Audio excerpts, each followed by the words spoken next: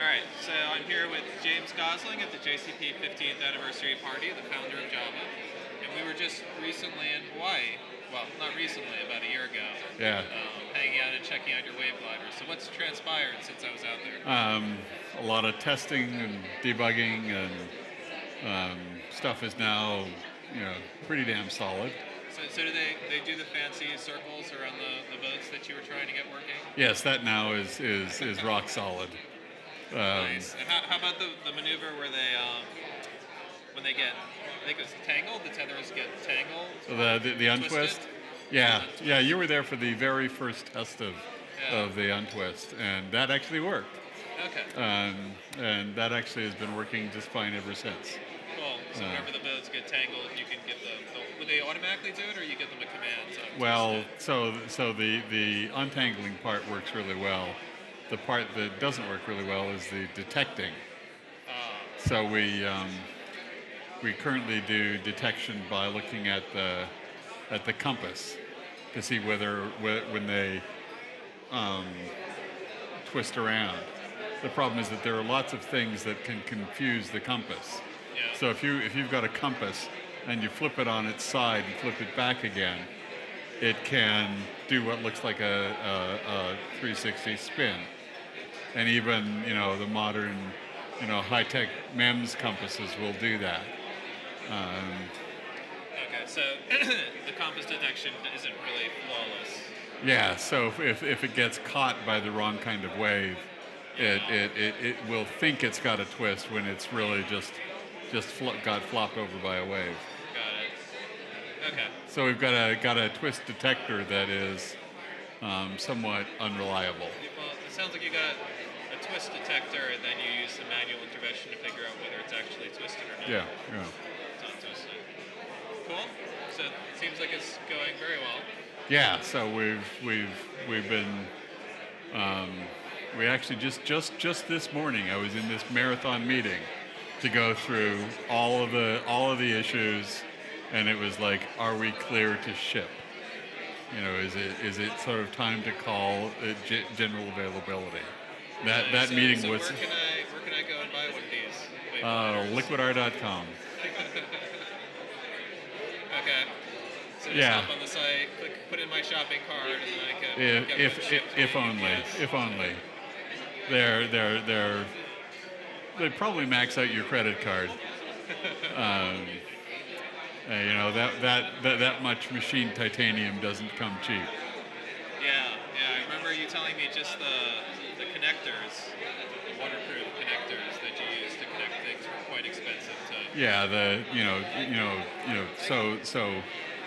everybody has like little 15-pin connectors.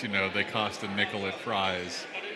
Ours cost like $20 or $30, but they're wet mateable in salt water. Nice. And they'll survive. You can plug them in submerged in salt water. They work correctly, and they'll keep working for years. Wow. Which is it's just crazy material stuff. So, if I remember correctly, the wave gliders were running Java embedded. Yep. It's the Oracle Java Embedded VM. It's been as solid as a rock. Okay, and when we talked about this before, I think the current work you're doing is almost a lot of this stuff is the sort of embedded work you originally envisioned Java when you were initially working on the language and the design.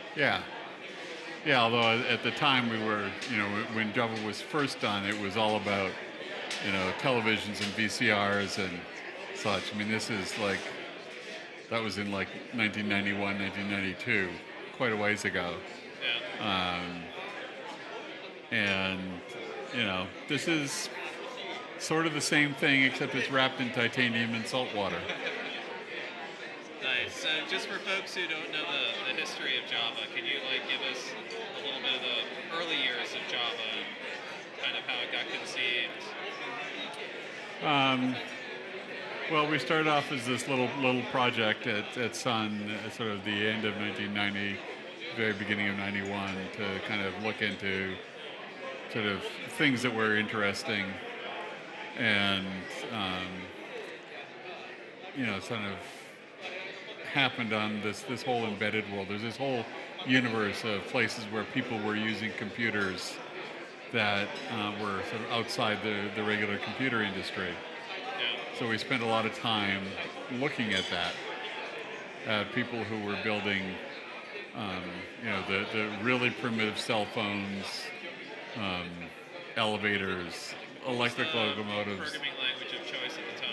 Oh, it was awful. I mean, the way that people were programming those things, if you were really, really, really lucky, it might have been C.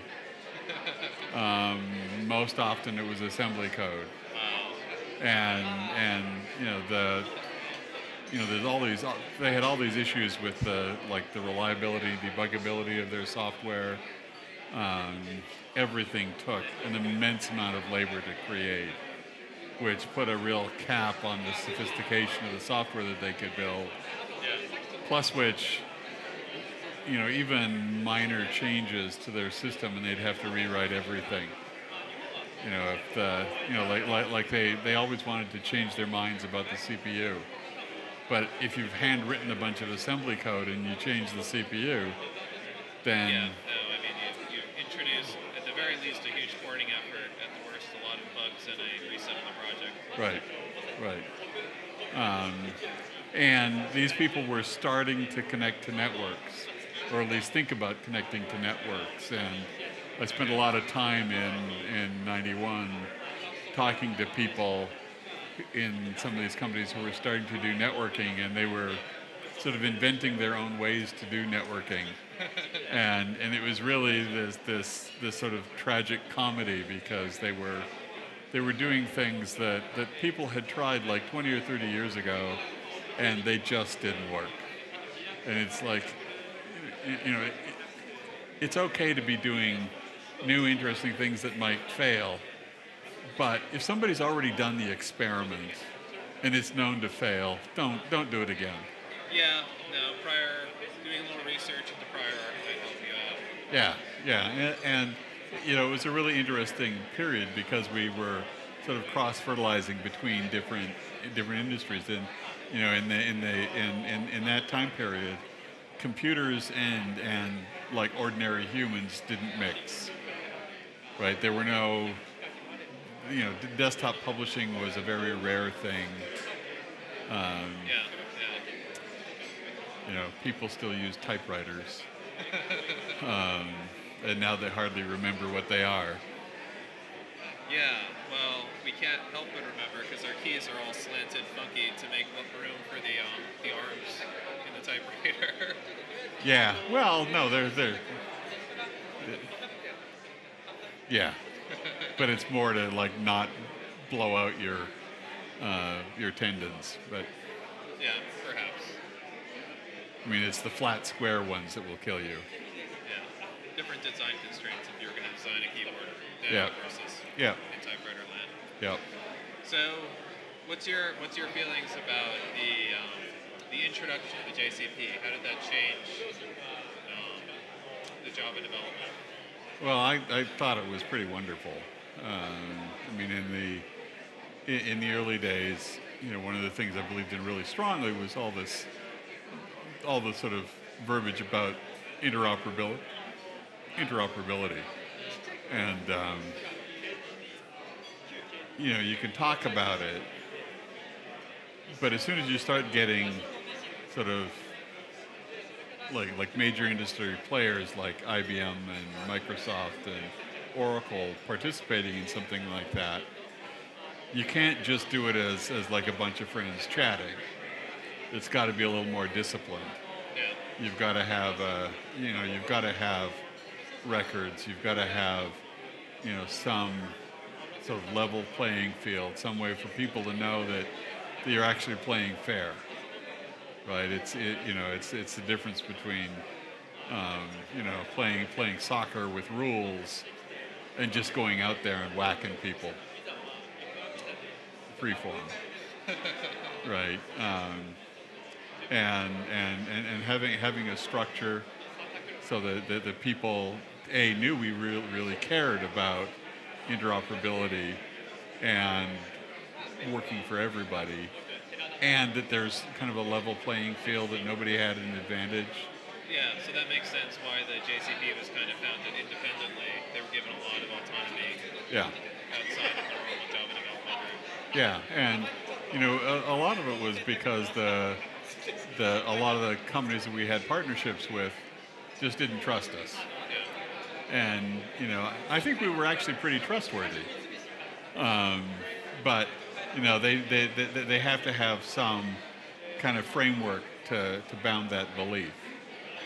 Yeah. And there were some people that never believed that we were trustworthy, despite the JCP. Well, maybe they didn't doubt you as a person, but perhaps they were concerned that maximizing shareholder value for your company wouldn't be in their interest long term. Yeah, well, Who knows? right. But folks like that you'll never make happy. Yeah. But somehow you were able to come up with a compromise, which kind of brought them to the table at least. Yeah, brought them to the table and gave the food fight a place to happen. Yeah. Gave the disagreements and nervousness a place to air. There's been a lot of turbulence in the JCP, but given that almost by definition, when you have a community that has a large component that are big industrial concerns, all of whom are dedicated to the death of each other, they're not going to be happy and friendly. Yeah, everybody has a conflict of interest, right? So conflict is kind of the name of the game, and the JCP is really a framework for managing conflict. So what do you think what would you consider one of the biggest successes of the JCP in its history? Keeping everybody together. I mean, it's the only real party that really fell out of it was Microsoft. Apple was never really in it. They were kind of weird. But then Apple is not a get-along kind of company. Yeah. But the fact that companies like IBM and Oracle, who at some CEO to CEO level profoundly hate each other, But they were still able to. and they're still able to work together. Work together in the JCP. Yeah. Yeah, and produce competing products to a standard where you could actually, as a developer, kind of choose your platform for Right. building enterprise apps. Right. Cool. Right. So, any final thoughts or words you want to leave with the folks here in the party? I'm so happy to be a Java user. It certainly makes my life easier. The whole write once, run anywhere thing, I'm pretty much stretching to the limit. Yeah. Write once, run anywhere in the world. Let's see. Well, and I this control system for this Waveglider, I run exactly the same software embedded in the Waveglider on my laptop for debugging, in the cloud to run simulations. Nice. And it all works. And the fact that I can go from one VM to another, one CPU architecture to another, I run exactly the same code on ARM and x86 continuously. I'm personally almost completely unaware at a professional level with the distinction between ARM and x86. And soon MIPS. The Well, that we're also going to be supporting MIPS in the future.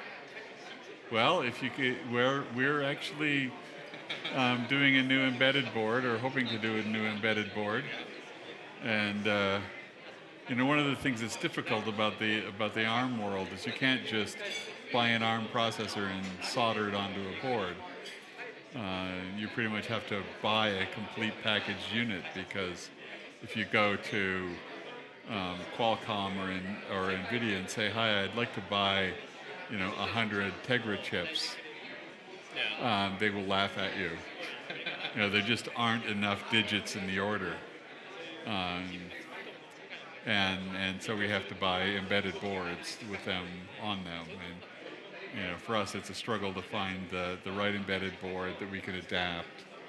And it's like da da da da da. So the world gets somewhat messy. Okay, so you guys are actually looking at possibly designing your own embedded boards and soldering it. Yeah, well, we have a current one that's got a TI OMAP 6000 series processor on it. Yeah. And it's a pretty ancient ARM, and we need at the very least we need a much more modern processor. And if there was a MIPS board with the right characteristics, that would work for me. I mean, the one of the things about the MIPS universe is that one of the things that's kept them alive is the sort of embedded harsh environment world. Oh yeah, that sounds kind of similar to what Right, they do a lot of like automotive work. Yeah. And I think routers and there's a whole class of devices which are pretty much dominated by MIPS chips. Yeah, so might actually be a good choice for us. Yeah. But we're just starting to look. All right, cool. Well, I know that you probably already have the book and the sticker, but you're welcome to have one of each again. Yeah, I think I'm fully equipped. And thanks very much for joining me for an interview here at the JCP 15th anniversary party. Well, thanks, and thanks for doing all your night hacking tours. And yeah, no, it's a lot of fun. yeah, keep the motorcycle polished. Alrighty.